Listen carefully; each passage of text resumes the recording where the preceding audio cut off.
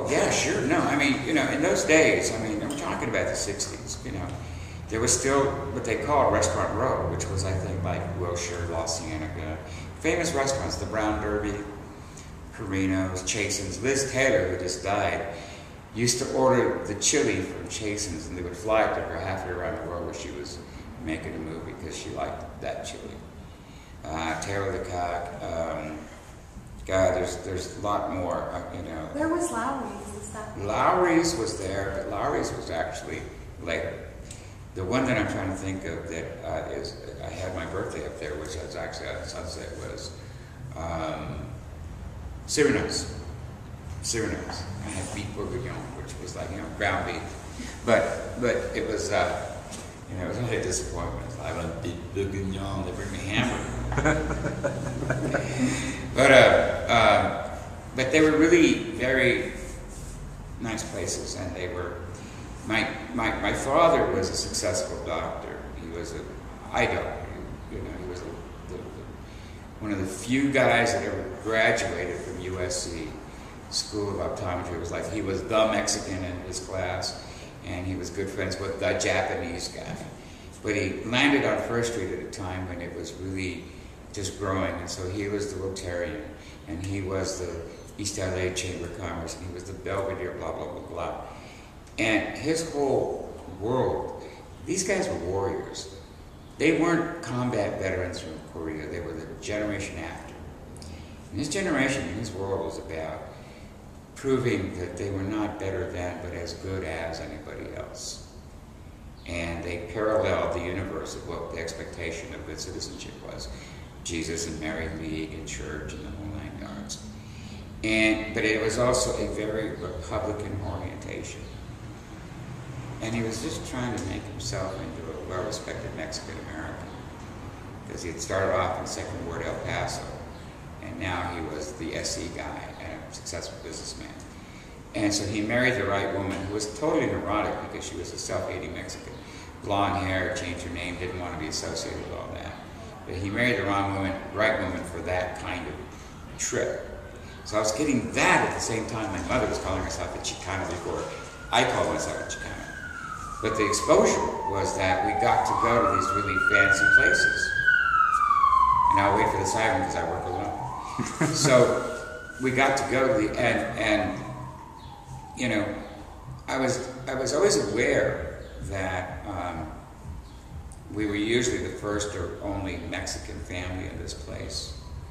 And it's funny because my dad would get admonished for talking to the help, which were Mexicanos, you know, his wife, you know, because he would speak Spanish, you know, because she was trying to get over it.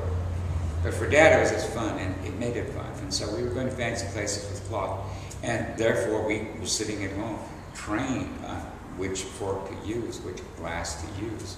You know, if a lady gets up from your table, you stand up. And when she comes back, you stand up. That's just, you know, you hold the door open. You're polite, you don't speak until spoken to. What do you say to help? You know, we're kids, but they're help, and so there's a level of conversation.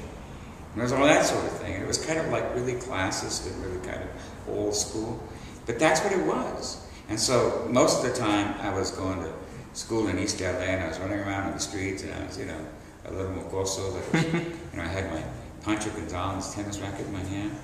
But on the weekends, I would be wearing nice clothes, and we'd go to Carino's, and we'd see movie stars, or the Brown Derby, and we'd see movie stars, you know. And so it was kind of a, you know, schizo, but it was lovely, and it was wonderful, and they held the door open for you when you pulled the car off and whatnot. And the Mexicanos that worked there always noticed, when Pop got out of the car, they always looked and went, ah, he's one of us, you know. And I remember that was really a trip, and so Pop was cool with that, you know. But his wife was a little whack about it, because she was like, you know, you know, poverty and oppression, you know, sometimes manifests that self-loathing behavior. But our benefit was that we were kind of exposed to all that.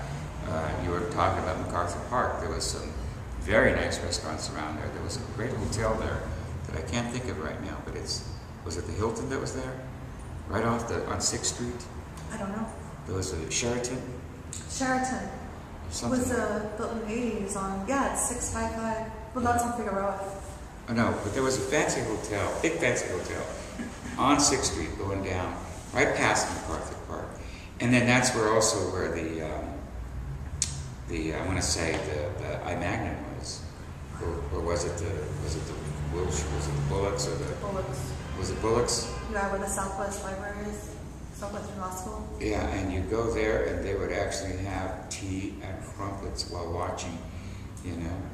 I mean, I'll tell you the truth. I loved it because I went there and we were going with my older uncle who was getting married, and he was going to buy a trousseau for his wife. And so I got to go along as part of the wedding party, and we got us a live lingerie show. Well, we was drinking, and I was underage. I was like maybe 18. But I remember sitting with like real live naked girls in their underwear, and he's sitting there shopping, going, "I'll take that outfit, or I'll take." To me, it was like, oh, it was so swag, it was so high tone. But that was part of the area.